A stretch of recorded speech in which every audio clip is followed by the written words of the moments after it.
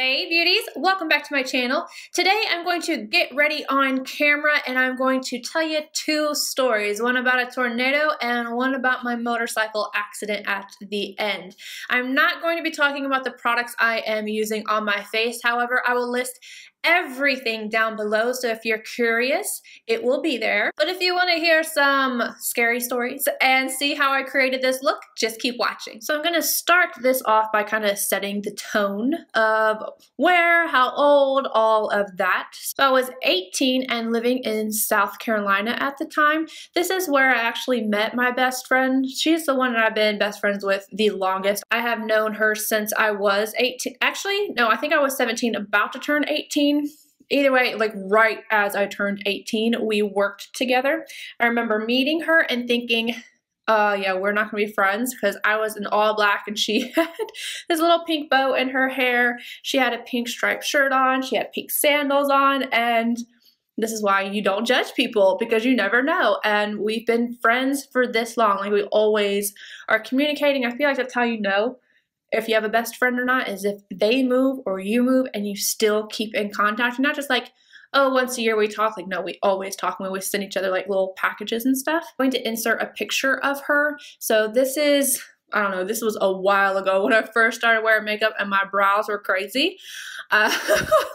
So this is her and I believe this was when I went to see her in Charleston right before she left, because she was in Japan and now she is in Hawaii.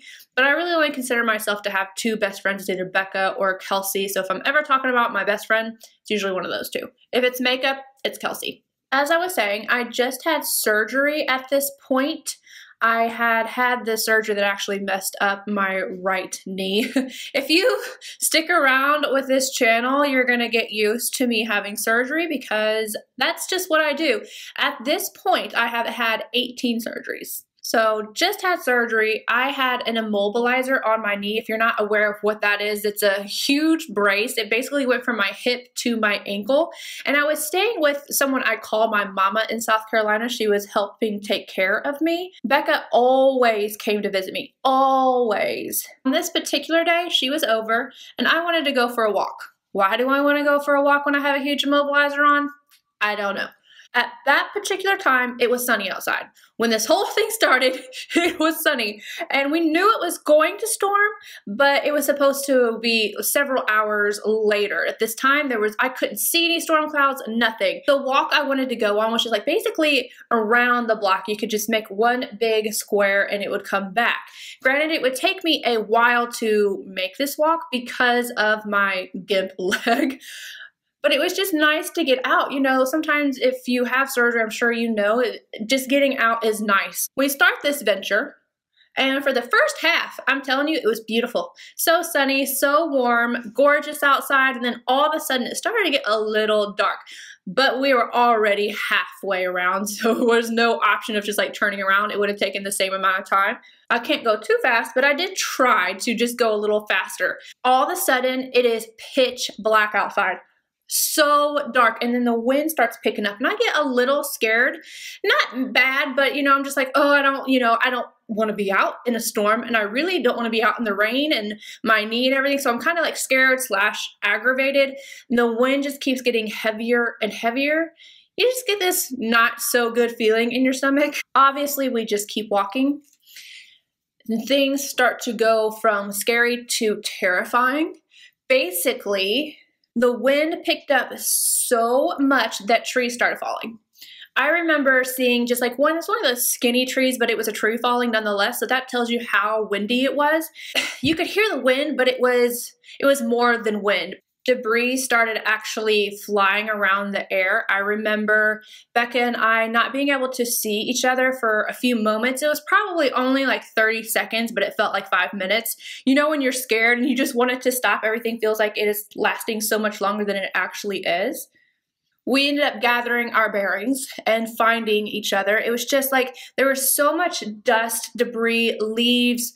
Everything was all up in the air that it got in our eyes. And that's when I was terrified, absolutely terrified. Those small trees turned into large trees falling, and it wasn't, oh, one here and 5 minutes later there's another one. It was boom, boom, boom, and I was just, out of my mind. And I remember being beside this car and there was a huge tree. I mean, it would take me and Becca both, with both of our arms trying to go around this tree, and probably wouldn't have been enough to even have our hands meet. We made our way from being beside this car across from the huge tree and across the road there. So it was like a road, like, you know, one way and then across this way. As soon as we made it across the road, that tree fell on that car. Would have squished us. That car was so flattened that the tires popped.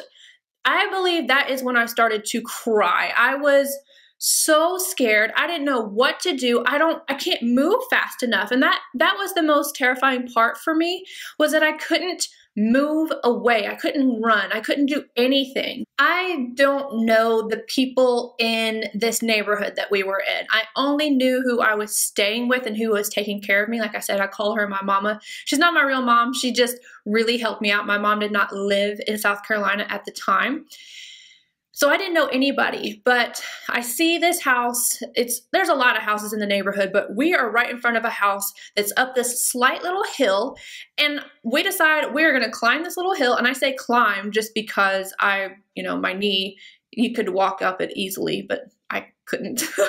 We make it up that little hill to the house, and this woman opens the door. She is shocked. She's like, "Why are you guys out here?" Well, we didn't walk out in the middle of the storm. We didn't start explaining until we were inside, and she turned on the news, and of course we had a tornado warning.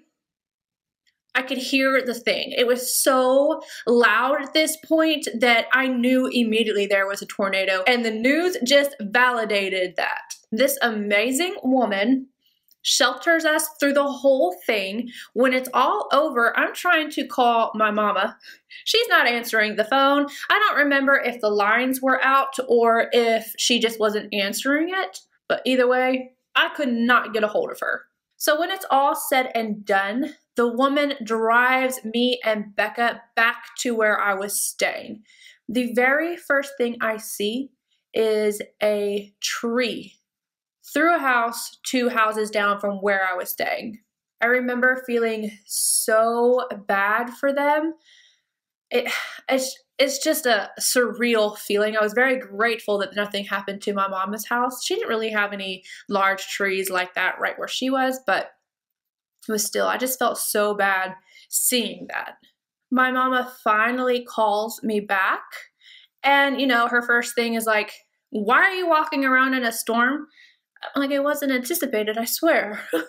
I thought the storm was going to be hours later. It just came and popped up on us early. I'm sure she could hear the fear in my voice as I was telling her the story, but I think she thought that I was kind of exaggerating it a little bit. I mean, we all are pretty guilty of that every once in a while, but I wasn't exaggerating. Where she worked is like, I don't know, a few cities over, or one, I don't know, it was like a 30-minute drive, and I don't think she was like watching the news or anything as this was going on. So this was a complete shock to her. She comes home and she sees everything, and she goes for a little drive around the neighborhood. Of course, you can't make it all the way around the neighborhood. And she sees the tree where I was standing, where we were standing beside that car. And I was like, I was right there. I was right there a few seconds before that tree went down. And I think that is when it hit her.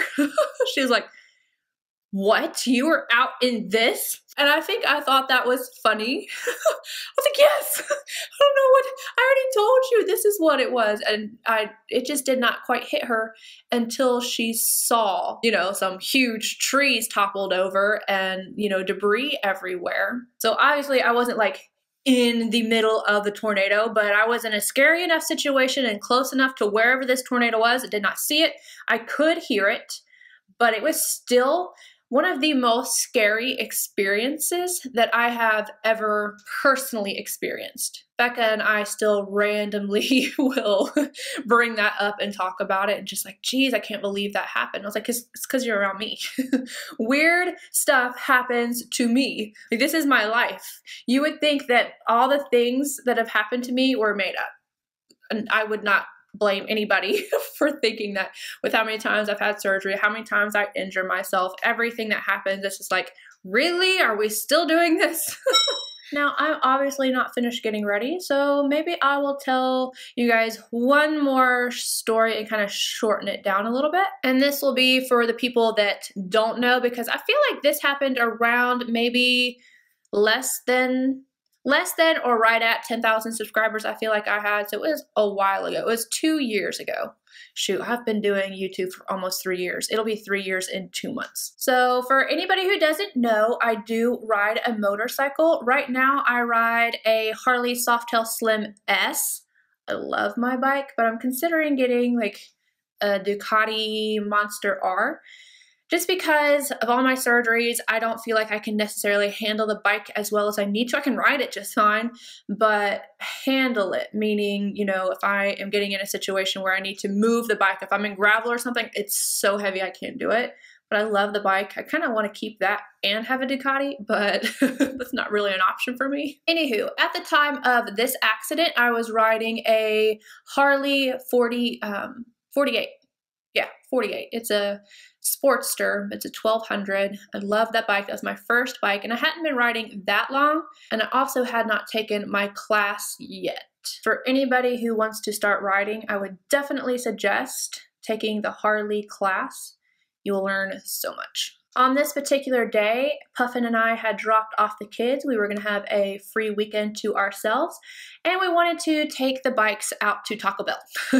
We have a Taco Bell in our city, but really it was just about the ride. If you're a rider, you know that sometimes you will go further just because you want to ride and enjoy the day.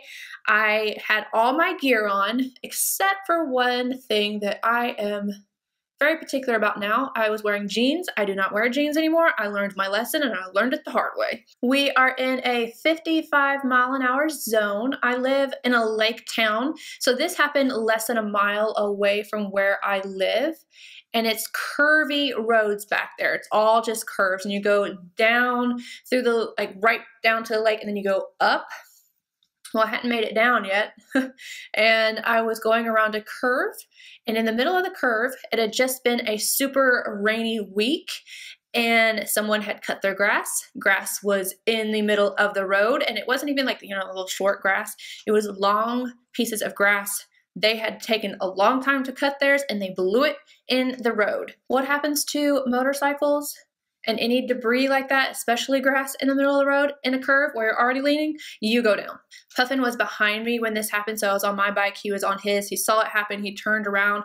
I remember thinking, like, everything was happening so fast, but it was quiet almost, and it was sky ground, because I was like tumbling. I landed in the middle of the road. I had enough sense to immediately, as soon as I stopped, get out of the middle of the road. I scooted over to the edge, and I remember screaming profanities about my bike. I was like, my effing bike, da, da, da. Like, I was livid. I couldn't feel anything at that point. I felt nothing. And there were these strangers on the side, like there was a building over there, and they came running and they were freaking out.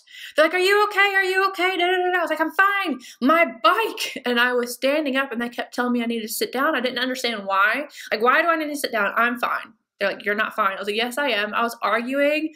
And I was arguing until the ambulance came, and the ambulance, I guess the paramedic, not the ambulance people, the paramedics were like, ma'am, ma'am, ma'am. I remember them saying ma'am over and over. And I was just like, what? And they were like, you need to sit down. I'm like, I'm fine. I can walk home. You have a hole in your knee. No, I don't. I look down, see the hole in my knee, and immediately feel everything. Absolutely everything. My back. I can feel the road rash I had. I can feel the hole in my knee. I can feel that something is not right in my knee. My tendons had stretched, so like my kneecap wasn't right where it was supposed to be. That wasn't fun. So I had to go in the ambulance. They had to take me to the hospital, and then I had to be life flighted from there. And it wasn't like a life-threatening situation. I remember being in shock and shaking and being in so much pain. But it was because of my knee. I had to be flown to Nashville so that some specialists could see me. I feel like I need to be face to face with my mirror in order to do my mascara. Otherwise, it never turns out the way I want it to. I was trying to show you guys on camera because some people have been like, how do you do your mascara? But really, I'm like this all the way up and then I go back and forth and it's very focused. So I tried. But anyway, the ending of the motorcycle story, basically, for 3 days straight, I was so swollen. Like internally, I was swollen and bruised. Puffin had to pick me up to go to the bathroom. I got an infection in the hole because it went all the way down to the bone. They did clean it out at the hospital, but they sewed it up, and as soon as those stitches came out, it was green.